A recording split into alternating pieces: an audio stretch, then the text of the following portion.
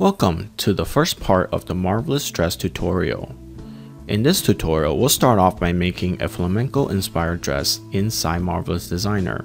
We'll then take this dress into ZBrush for detailing with high poly sculpting, and then retopologize the sculpt to create a low poly animation friendly mesh. Then we'll take the high poly from ZBrush and low poly from Maya, and bake a few projection maps inside XNormal, and adjust these projected textures inside Photoshop to create all of its texture maps. Then, we'll prepare the dress inside Character Creator and produce a character. Finally, we'll apply a dance motion inside iClone and cloth physics.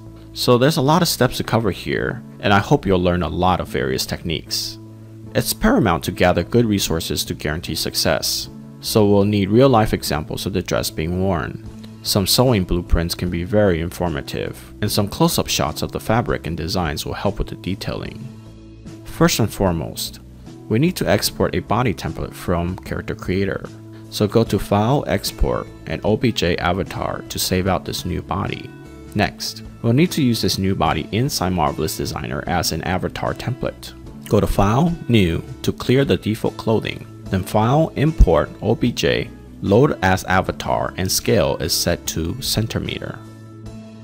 Before we begin to design the dress, let's adjust a few settings. First, go to Settings, User Settings, and Others. You can adjust default particle distance to control the mesh density. Make sure mesh is quad and unit is in centimeters.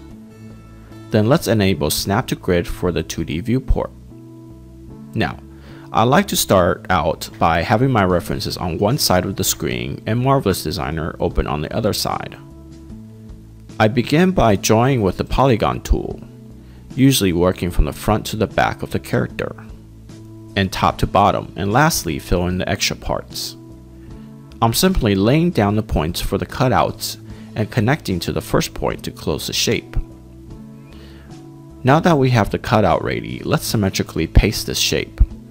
Ctrl C and Ctrl V, and before I click down on the mouse, right click and select Symmetric Paste.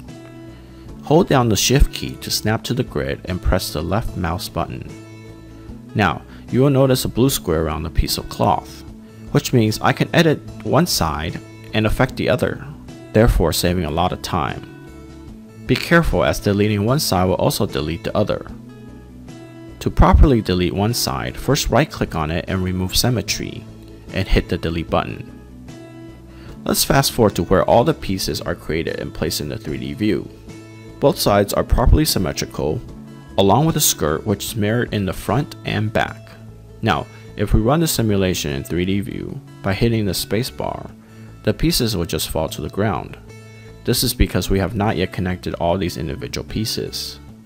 Hit the Reset 3D Arrangement button and activate the Segment Sewing tool. Now we can connect the seams one by one.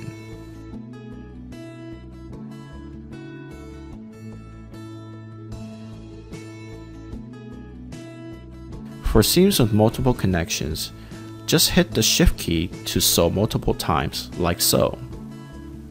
If the sewing tool starts off in the wrong direction, just move along the seam until the lines are flipped in the right direction.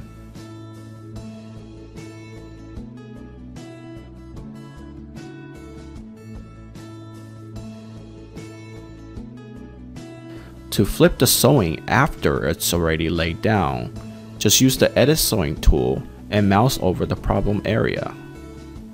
Once it's highlighted, right click and select Reverse Sewing.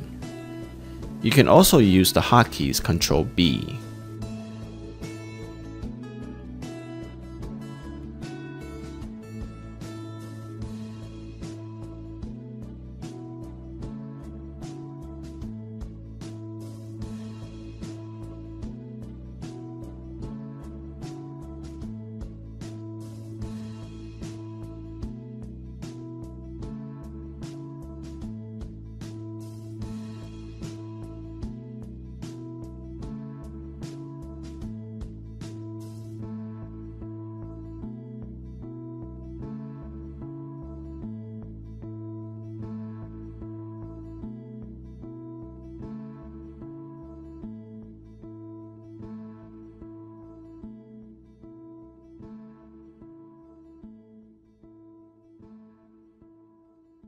Okay, now that I have all the parts sewn together, hit the spacebar to simulate this cloth physics.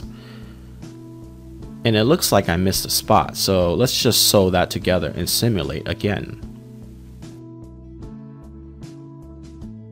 As you can see, everything comes together rather nicely. Now's the time to create some fabric materials. Use the Add button under the fabric panel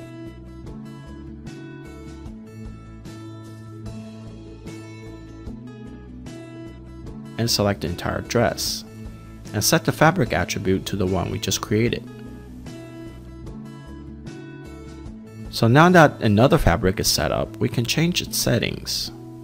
However, I do recommend just starting out with some common presets, such as this cotton preset, and always make sure to run the simulation again, as the fabric can have a big impact on its look. Let's skip forward to where the dress is completed in Marvelous Designer. As you can see, the frill of the dress is also attached with a different material type assigned. This is so that the frill material can be adjusted to be softer than the rest of the dress. If we go to Display 2D Pattern, Show Mesh, we can see clearly how MD subdivides the dress into polygons. For the top frills, you see a series of internal lines. This is so I can control the mesh flow. Remember that the internal lines can be extended beyond the boundaries after it's put down. Another useful trick is to increase the mesh density for areas that need more details. Do this by selecting a piece of cloth and adjust the particle distance attribute. A lower number here will increase the mesh density. In this case, I increased the mesh density for the frills to support better looking wrinkles.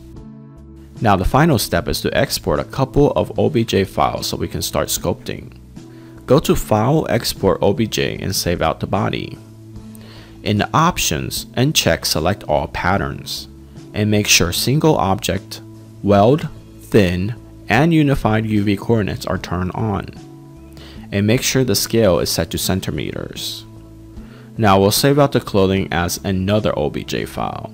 Same settings, except this time select all patterns is on and select all avatars is off. That concludes part 1 of the Marvelous Designer tutorial. Please stay tuned for the next part, where we go into details of sculpting, retopology, and texture projection.